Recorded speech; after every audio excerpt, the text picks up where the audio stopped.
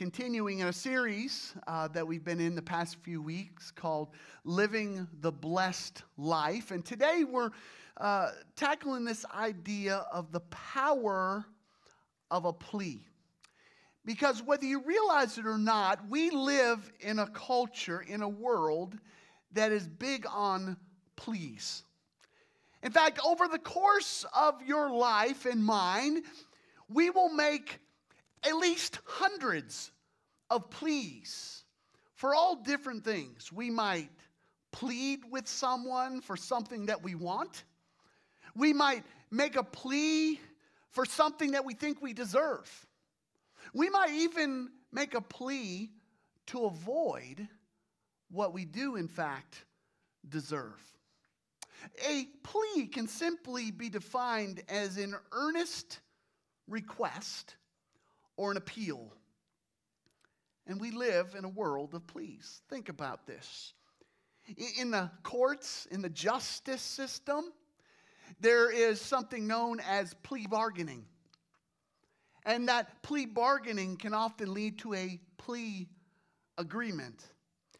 And there are people who will plead for leniency, or they will plead insanity. If you have a dog, you are familiar with the dog's plea, as they sit at your feet or under the table, pleading with you to just drop even just a little crumb of food so they can enjoy what you're eating too. There's an old hymn called Just As I Am.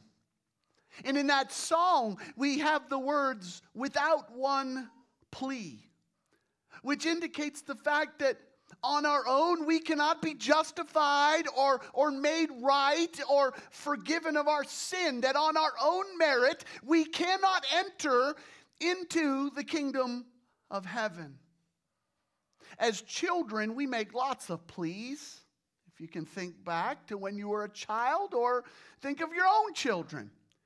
As children, we might plead with our parents not to punish us. We might plead with them to buy us something. A cell phone, a car, any other list of things, candy at the grocery store, who knows. As parents, we often plead with our children, don't we? We plead with them to behave. We plead with them to clean their room or to pick up after themselves. And I don't know about you, but that usually doesn't go real well, actually. We make our pleas, but oftentimes they are not answered.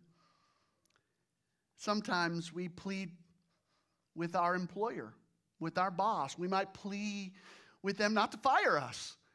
We might plead with them to give us a raise or to give us a promotion. Sometimes we even plead with God. And sometimes as we plead with God, it becomes sort of a heavenly version of let's make a deal. Ever done this? Oh God, if you will do this for me, then I promise I will do that for you. But we make pleas with God. Do this, do that, meet this need, bring this healing, forgive, provide, give.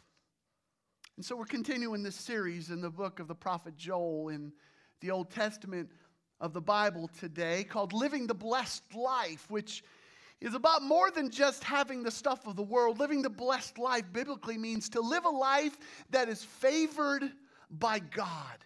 That's what we're talking about here. How can we have a life that is favored by God? And as we've walked through this the past few weeks, we've seen that there is a big day coming. It is the day of the Lord. It is the day of God's wrath, when He will pour out His wrath against all the sin and all the injustices that are in this world today. And we've been encouraged through the prophet Joel to admit our failures, to repent of our sins, to turn from them, to walk with God, to walk towards God. And today we come to a plea that God makes with us, His people. And so as we dive into this today, we find ourselves in Joel chapter 2. Joel chapter 2, verses 12 through 17 The subtitle is Rend Your Heart. Beginning in verse 12, Joel chapter 2. It says, even now, declares the Lord, return to me with all your heart, with fasting and weeping and mourning. Rend your heart and not your garments.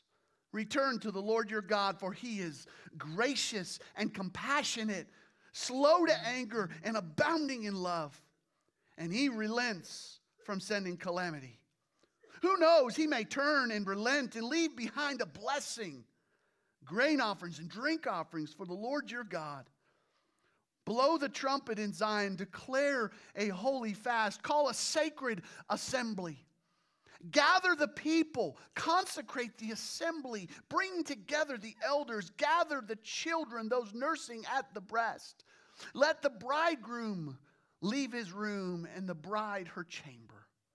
Let the priests who minister before the Lord weep between the portico and the altar. Let them say, spare your people, Lord. Do not make your inheritance an object of scorn, a byword among the nations. Why should they say among the peoples, where is their God? And so in this text, God, through his prophet, he's inviting us to embrace and to experience the blessed life, a life that is favored by God, as he pleads with us to take three very important, three specific actions. And the first one is this, that we have to return. We have to return to our first love. Return to your first love. Look again in Joel 2, verse 12. Even now, declares the Lord, return to me with all your heart, with fasting and weeping and mourning. Even now, return with all your heart. You see, after the warning of judgment and destruction to come, the prophet presents God's concern for all people. Why? Because God doesn't want anyone to be destroyed. God doesn't want anyone to spend an eternity apart from him in hell. And so the prophet is telling us about God's concern and how God is constantly pleading with his people to have hearts that are broken and repentant.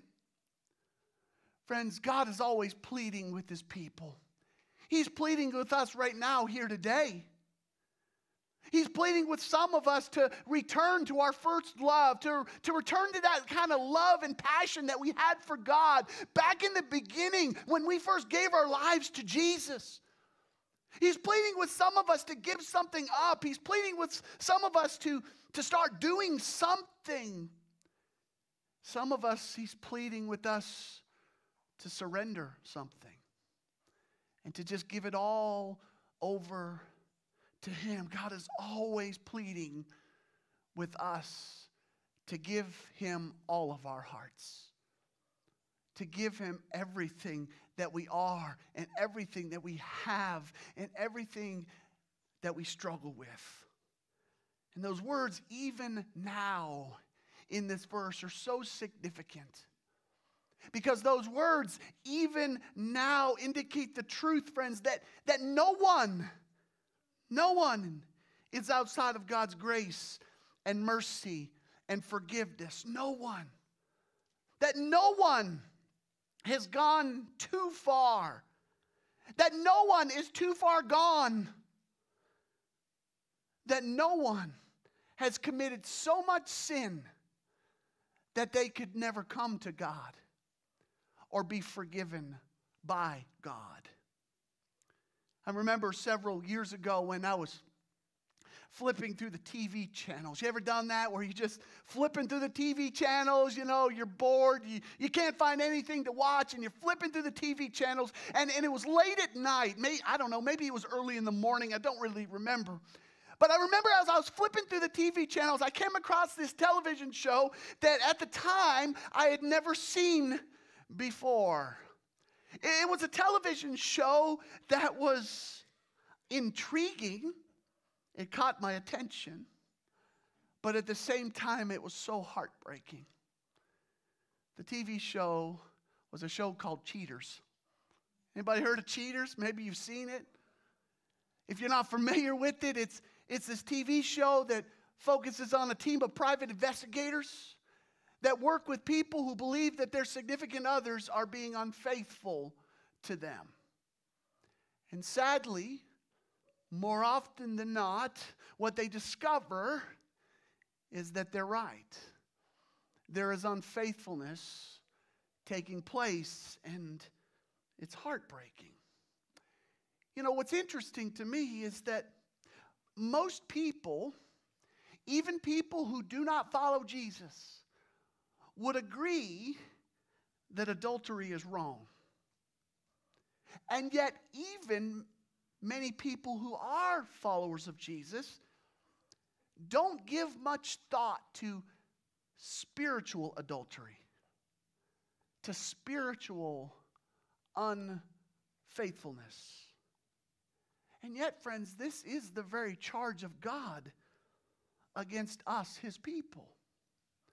He's charging us with unfaithfulness. He's charging us with spiritual adultery. And at some point, at some time in our lives, we've all been the guilty one.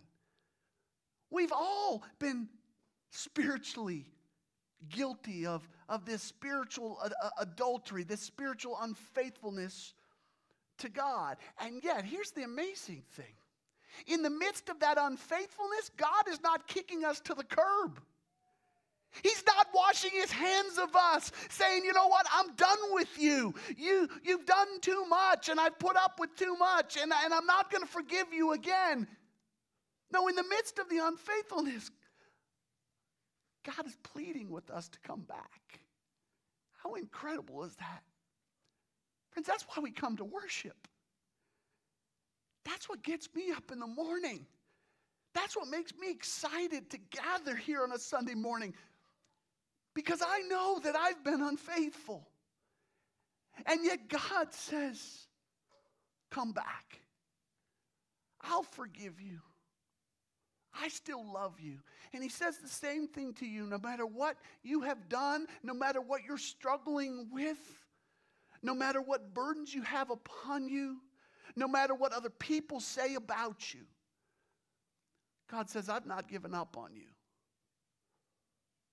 I will forgive you. He's pleading with us to come back, as the prophet says, with all our hearts. With all your heart. And I love that phrase that we find here in this verse, with all your heart, because it really is the heart that is at the heart of the problem. The very reason why we so often become unfaithful is because we don't give God all of our hearts. We don't surrender everything to him. We might give him a piece of our heart. We might surrender some things to him, but we don't surrender all of it to him. And we don't give all of our hearts to him. And this is not a new problem. This is the very issue that Jesus was speaking into when he said originally to the church at Ephesus in Revelation chapter 2, verses 4 and 5, he says, yet I hold this against you. In other words, they were still doing like some good things. It wasn't like they completely went off the rails. But he says, yet I hold this against you. You have forsaken the love you had at first. Consider how far you have fallen. Repent and do the things you did at first. Do the things you did at first. Return to your first love. I have a picture here we'll bring up on the screen. Look at those two kids right there. In case you can't tell, that's Stephanie and my wife Stephanie and I. And that was taken a lot of years ago. In fact, that was very early on in our relationship. I don't think we were engaged even at that time. We were just, I think, starting out in the dating relationship. And that picture was taken at the Ringling Brothers Circus in Knoxville, Tennessee, while we were college students. And just to let you know, I know people in high places. And because I did, I had gotten free tickets to the circus. Yeah, that's how I roll, friends. We even got to go backstage. I know people in high places. I know how to impress. Or maybe not. I don't know. But you know, this January, we will celebrate 20 years of marriage. That was a long time ago. Sometimes it seems like a lifetime ago. And over that time, of course, we've changed. Our lives have changed. Our mindsets have changed to a certain degree. Probably our personalities have changed. I mean, a lot has changed over the last 20 years. And it's not that change is bad. I mean, relationships do have a way of kind of evolving and changing over time. And over that time, we've dealt with a lot of different challenges, just like anybody would over that amount of time.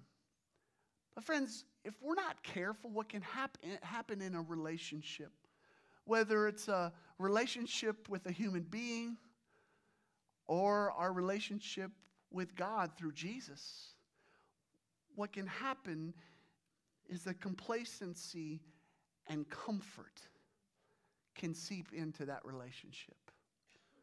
Complacency and comfort can begin to replace the love that you had at first. Let me ask you, do you remember what it was like when you first believed? Do you remember what it was like when you first chose to love God, to honor Him, to make Him first in your life? Do you remember what that day was like when you chose to confess Jesus Christ and to be obedient to Him? In that watery grave of baptism, when we identify with the death and the burial and the resurrection of Jesus Christ. Do you remember what that was like? Do you remember the excitement of that day, that event? Do you remember the freedom that you experienced? I've had the privilege to be able to baptize a good number of people in my years as a pastor, and frequently what I hear from them or what I hear from people that I talk with after they've been baptized is that so often they say things like, I just felt as light as a feather. What is that? That's freedom, friends. That's freedom from our past. That's freedom from our sins and our failures and our mistakes and our regrets. Do you remember what it felt like to experience that freedom in that moment? Do you remember the eagerness? You pop out of the baptistry and it's like you're ready to take the world by storm, and you want to go out and tell everyone about Jesus, and you want to serve Him, and you want to honor Him, and you want to love Him. You're so excited to do it. But over time, what often happens is that excitement and that eagerness can fade. And that spiritual flame inside of us begins to grow dim. And so, friends, returning to your first love, as the prophet instructs us in Scripture, it's about remembering that love you had at first. It's about remembering that excitement. It's about remembering how great the gift of God is and how it changed your life and how it ought to still be changing your life. It's about intentionally finding ways to stoke that spiritual flame inside of you. Whether it means we intentionally spend time in His Word because maybe we've gotten lax in that area, or making sure that we are praying without ceasing and we have an active and ongoing prayer life, or getting involved and saying, how can I serve? What can I do to make a difference? I want to make something of my life. I want to invest my life in something that's bigger than myself. We have to find ways to intentionally stoke that spiritual flame that is inside of us. Friends, if we're going to return to our first love, we have to get rid of the spiritual mistresses in our lives. And by spiritual mistresses, I'm talking about the competitors. The things in our lives that can so easily become more important to us than God. The things that maybe have become more important to us than God.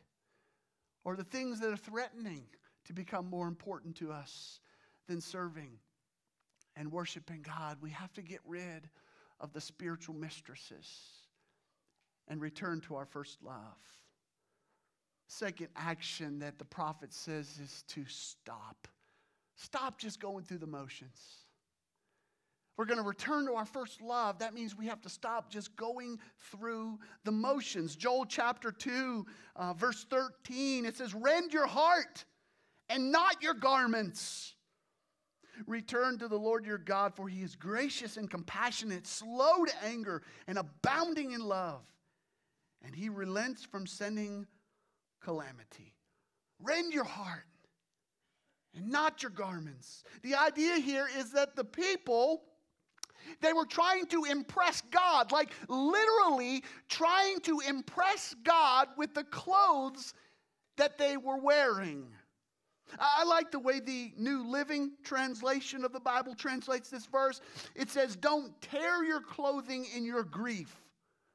Instead, tear your hearts."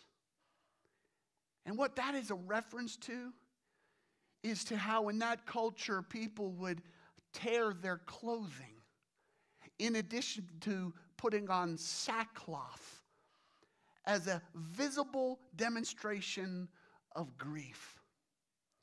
We don't understand this. This doesn't make any sense in our culture, because in our culture, people tear their clothing and they put on their holy jeans to look cool, right? I would have done it today, but I don't have any holy jeans. I'm not that holy, I guess. I don't know. But in that culture, people would intentionally tear their clothes just to make it look like they were grieving. To say, look, we're so sad. We're mourning. We're repenting. And God is saying, look, rather than letting your clothes be broken, rather than letting your clothes be torn up, let your hearts be broken in a spirit of repentance. And yet, these people, they thought that they were loving God just by the clothes that they were wearing. Have you ever fallen into the same way of thinking? Certainly none of us here, right? But let me just tell you, friends, it can happen. It can be so easy to start believing that we're honoring God just because we're dressing a certain way, or just because we're doing certain things, or because we're projecting a certain image. Now, don't misunderstand me. It's good to do good things, but we have to ask, why are we doing them? Are we just going through the motions because we want people to think of us a certain way? Or are we doing them because we're trying to please God and our Savior Jesus, who bled and died upon an old rugged cross for us, for me, and for you? Why are we doing it? Sometimes, if I'm just being frank and honest with you, sometimes I have to admit that I do some things, or I have in the past done some things that are right, but I've just done it because it's right. I've done it because it's what I'm supposed to do, but maybe I didn't really do it because it's what's in my heart. Sometimes we do things, but our hearts aren't right. Sometimes we can begin to think that it is our good and right behavior, our actions, that determine God's love and acceptance for us. But friends, we need to be reminded that there is nothing we could ever do. There is nothing that we have ever done that could make God love us anymore. Because he's already crazy about you. He is. Even when you're not crazy about yourself, he's crazy about you. And we cannot do anything to make him love us anymore, accept us anymore. God accepts you and he loves you, not because of what you do, but because of his grace and because of his mercy. That's what it's about. His grace and mercy. It's why the prophet says in our text that God is gracious and compassionate. He's slow to anger and he is abounding in love. Abounding in love. I heard a story one day about a pastor who, after the service, went up to a woman and said, well, I noticed that your husband walked out in the middle of the sermon. And he said, well, I was just hoping that I had not said anything to offend him. And the wife quickly shot back by saying, oh no, don't worry about that at all. She said, my husband has been walking in his sleep for years. And here's the truth. Here's the reality. Some of us, we need to wake up from spiritual complacency. God is pleading with us to wake up from spiritual complacency, to become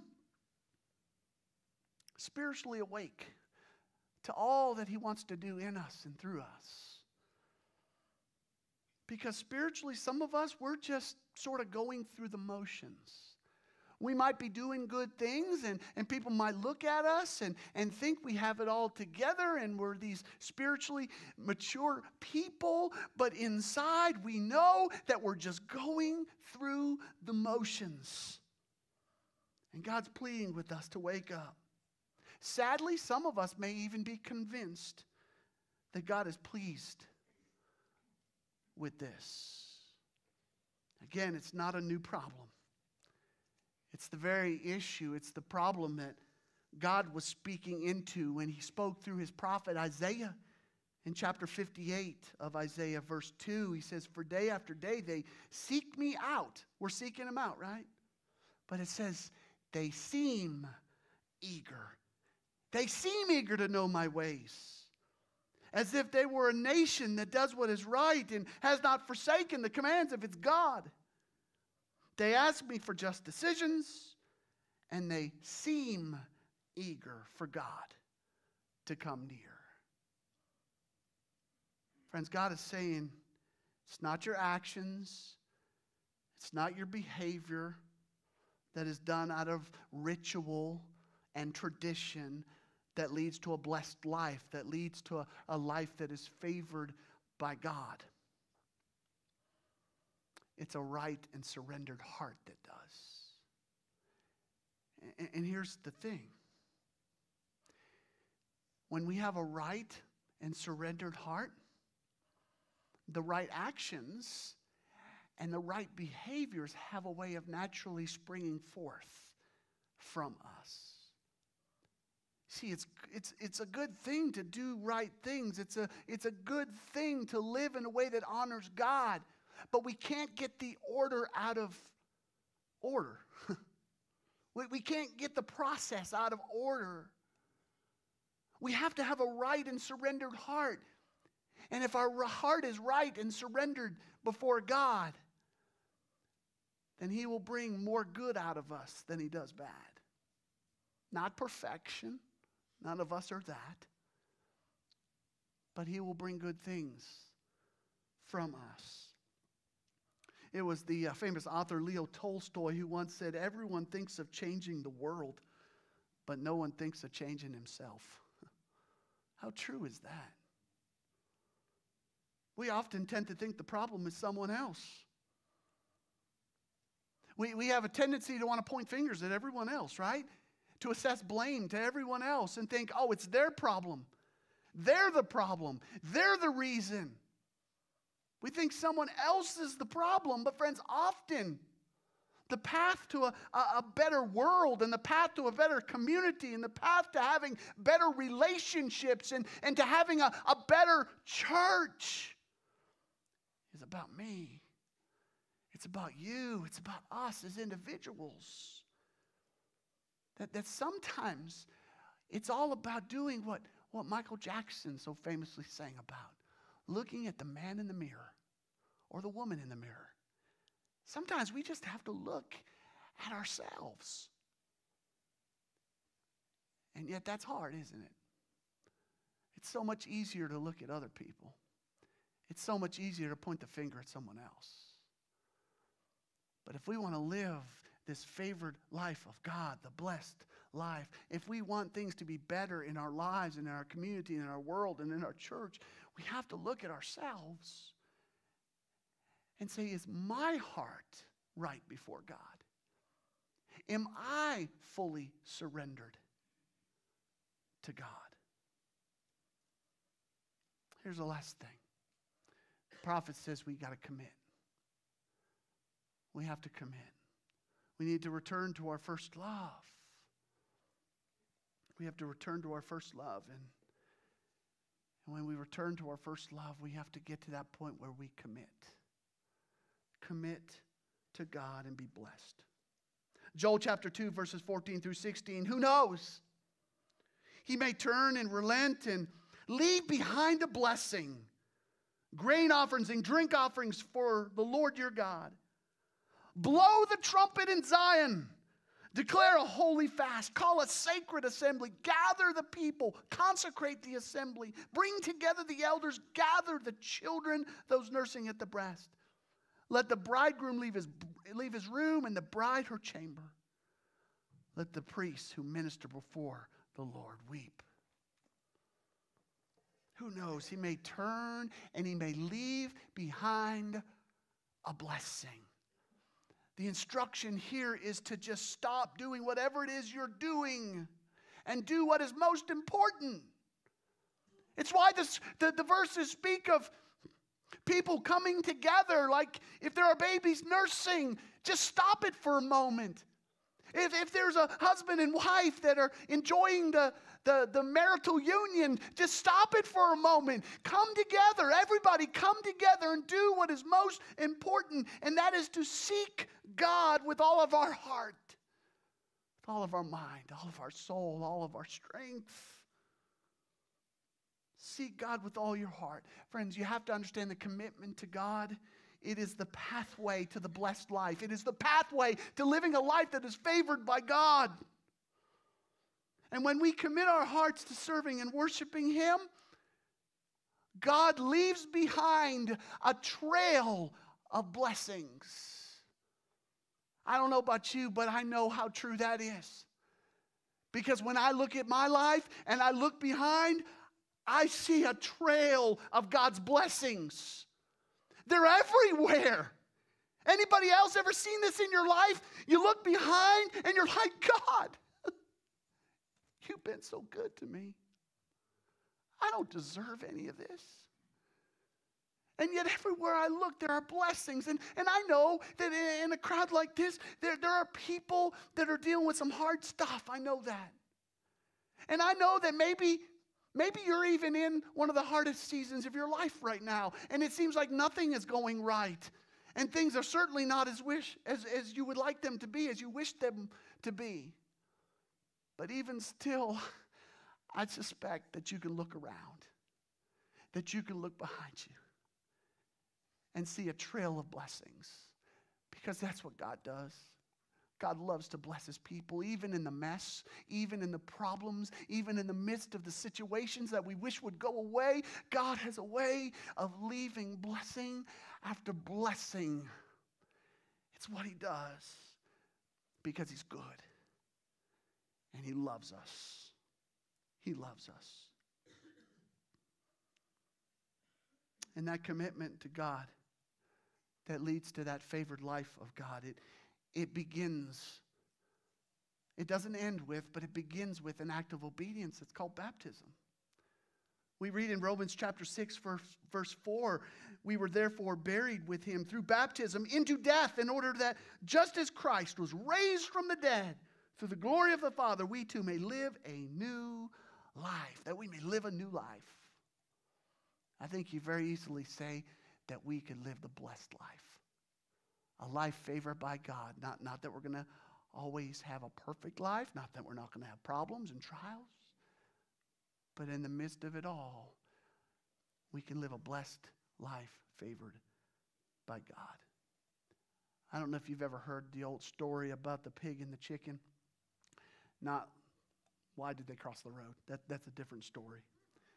But it's an old little story about a pig and a chicken that were walking past a church building one day. And as they were walking by, they saw this great big fancy gala charity event taking place. And seeing all of that, they got caught up in the spirit, and the pig turned to the chicken and suggested that they make a contribution to this charity event. To which the chicken said, "Oh," he says, that sounds like a really great idea. And then he said, "Well, let's offer them ham and eggs." You know where I'm going with this? Pig said, "Whoa, whoa, whoa. Not so fast." He said, "To you, that's a contribution. To me, that's a total sacrifice." And I think that's the exact point that God's trying to get across to us. Total sacrifice. Total commitment. Total commitment. Total commitment. That's the plea.